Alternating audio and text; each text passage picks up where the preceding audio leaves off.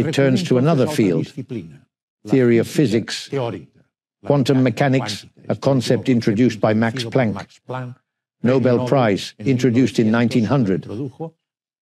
And he demonstrated that energy is directly proportional to the frequency, pertaining to electromagnetic waves. So, chatting with physicists, I was informed about the principles and fundamental laws of theoretical physics, which we will apply in a conceptual way later on, just like we have applied the scientific method to explain the structure of human beings. The first law is that the basic structural element of the universe, per theoretical physics, it is not matter, but rather it is energy. All is energy.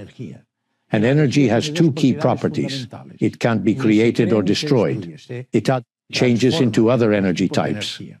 And secondly, energy exists in a constant state of vibration and spreads through electromagnetic waves of frequency and strength, variable.